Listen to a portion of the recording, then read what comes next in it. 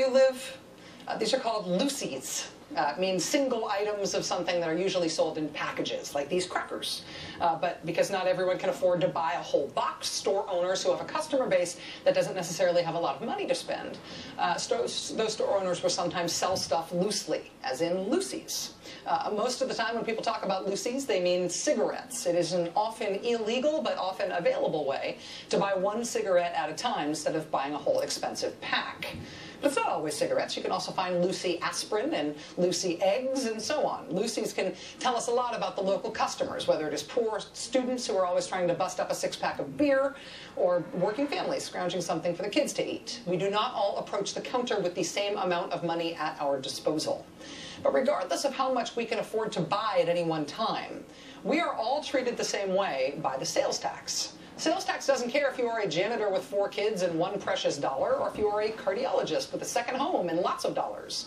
And because of that, the less you make, the greater percentage of your income you pay when you pay the sales tax.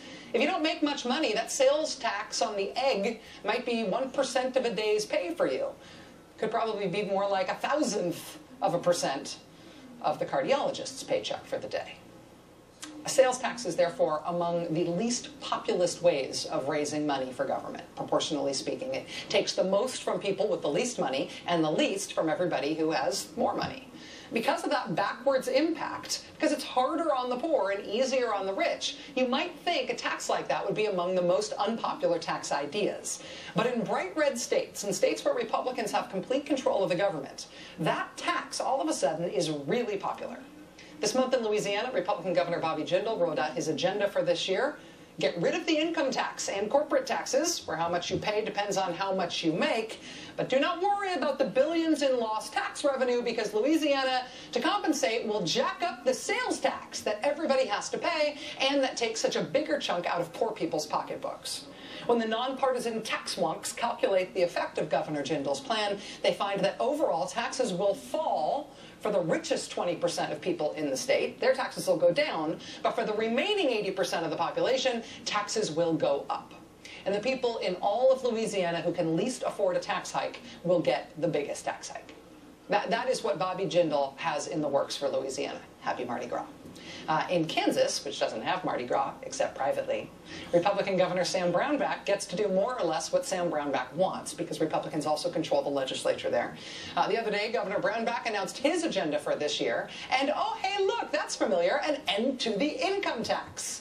Already, Republican tax cuts approved last year have opened up a giant hole in the Kansas budget. Now the governor wants to pay for that with a higher sales tax, and by ending tax breaks that benefit ordinary working families. This is after Kansas Republicans already took away tax breaks for stuff like food, the kind of tax breaks that try to make up for the unfair nature of the sales tax. The nonpartisan tax wonks say they have a worried eye on the plans of Republican governors this year, not just in Kansas and Louisiana, but in Wisconsin and in Ohio and Nebraska. In North Carolina, where Republicans won complete control last year, they're now talking about making the poor pay more. So that's how the political season is opening up this year in the red states.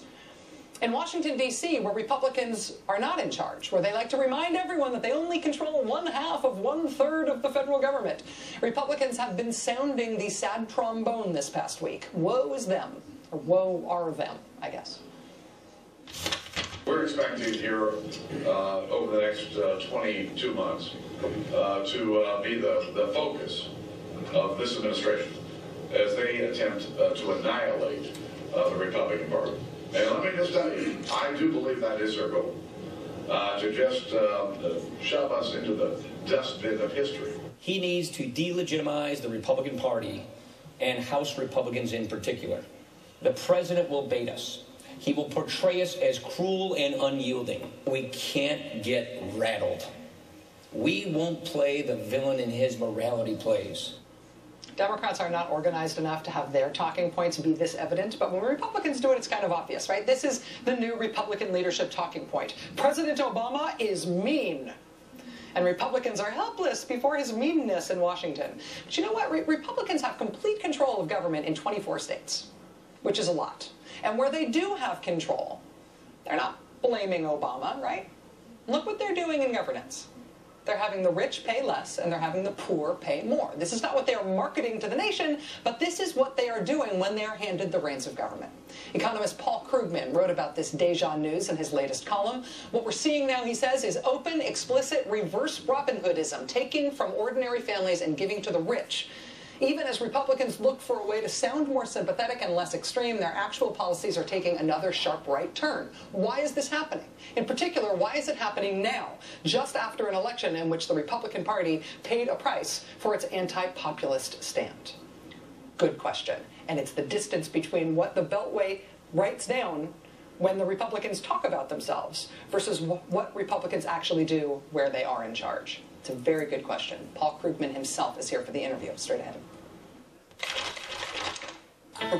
With the clash of two statements, one delivered by a man who's enjoying some of the highest approval ratings of his career, the other delivered by a third-rate actor who's trying desperately to put a new face on some tired old policies. The subject, a so-called sequester that will trigger $1 trillion in spending cuts in less than 4 weeks.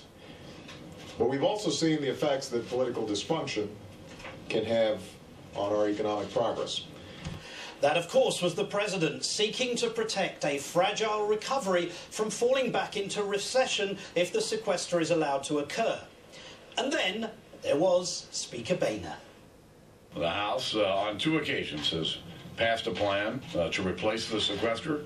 It's time for the Senate Democrats to do their work. It's time for the president to offer his idea. It's hardly surprising that the Speaker sounds bored by the very words coming from his very own mouth, because it is the selfsame rhetoric that Republicans have been spouting for ages. The president's budget is late again. It is a bill that frankly says to the president, you know, please join us in doing your job. And he's missed the deadline 4 of the 5 times. And the president, we hope he takes off his Superman cape and sends up a serious plan. Sorry, but back at the White House, the president was offering yet another simple explanation for why indiscriminate cuts without any additional revenues makes no sense at all. We can't just cut our way to prosperity. Deep, indiscriminate cuts to things like education and training, energy, and national security will cost us jobs. Of course, the architect for the Republican position on the economy has been Congressman Paul Ryan, who chairs the House Budget Committee. And just as Mr. Ryan has problems recalling his exact marathon time, so he appears to have real problems with who was responsible for the sequester in the first place. We think these sequesters will happen because the Democrats have opposed our efforts to replace those cuts with others, and they've offered no alternatives. And while the Republican approach to the fast-approaching sequester leads them to rewrite history and ignore the potential for economic disaster, Mr. Ryan's friend and colleague, House Majority Leader Eric Cantor, was also out delivering his own version of Republican revisionism. Our House Republican majority stands ready for the president and his party to join us in actually tackling the big problems facing this country. That was Mr. Eric Cantor 6.0. Let's turn to Representative Keith Ellison, Democrat from the state of Minnesota, and to my colleague Joy Reid, who's managing editor of thegrio.com. Congressman, it seems to me, sir, that we have a major collision today. On the one hand, we have Speaker Boehner and his boys out there pushing a bill to balance the budget on the backs of the poor. And now on the other hand, we've got a bill that you are co-sponsoring, the Balancing Act, I believe it's called, that would close upper income tax loopholes and keep nearly 300,000 teachers at work and add 1 million jobs to the economy. Have I got that right, sir? You've got it right. And all we do is close loopholes on the fossil fuel industry, on the yacht owners and the plane owners. We close loopholes on carried interest. Loopholes that should be closed in any budget environment, we close those, and then we arrive at a place where we have balance between the cuts that we've already seen, 1.7 trillion, and revenue increases. And then through changes in, through reductions and efficiencies in the Pentagon budget, we put $300 billion into jobs, which saves teachers, which invests in school infrastructure, and which helps promote work and helps small businesses keep people on who want to work. But so it's a great idea. But Congressman, Mr. Ryan and Mr. McConnell at the beginning of this year said quite clearly the revenues issue is now closed. It's off the table. There are no more discussions on revenues. So they would rather cut home heating oil for seniors? Yes. They'd rather cut women and infants and children? Yes. Food programs? Yes. They'd rather cut things like that than ask some rich people for a little bit more money? What about transportation services for the disabled? What about Meals on Wheels? What about Head Start program? That is what they'd like to cut. This is correct. Yeah, and so it's brutal, it's cruel, and it will cause layoffs, and we will see economic growth decline, and they're willing to do all this just to protect the wealthiest few. And I think that's a moral outrage. I think Americans of all stripes ought to stand up and say no. And this is why the Progressive Caucus members have offered the Balancing Act, because, you know, there is a way forward. There is a way to address budgetary and deficit issues and invest in our economy. And there's a way to protect people who are most vulnerable and to ask people who've been so blessed to be members of this society to just pony up a little bit more. It's not going to stop them from getting yachts and planes and all kinds of goodies like that. They'll still have that stuff. I'm sure that's right, sir. But kids will have meals. Yes, and indeed. Seniors will have warm houses to live in. Yes. Joy, I seem to recall that this issue of closing loopholes and reducing deductions was suggested by some Republicans not so long ago. Take a listen. We propose to close those special interest loopholes. Let's get rid of these special interest loopholes and deductions, plug loopholes, lower everybody's tax rates. Get rid of special interest loopholes, plug these loopholes. So for Mr. Ryan, plugging loopholes is great when Mitt Romney proposes as an idea, but as soon as the president does, it's off the table. First of all, who's Mitt Romney?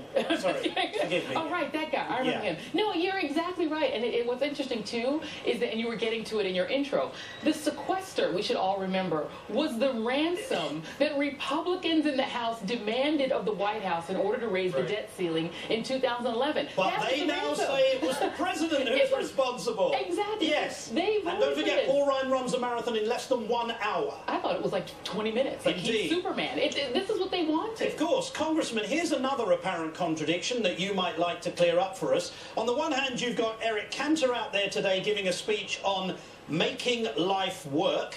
He sounds like Tony Robbins or something. He's trying to sell yet another iteration of the Republican Party, but when you strip away the soft smile and the cadence, he'd happily slash every one of those programs that you just went through, wouldn't he? Oh, absolutely.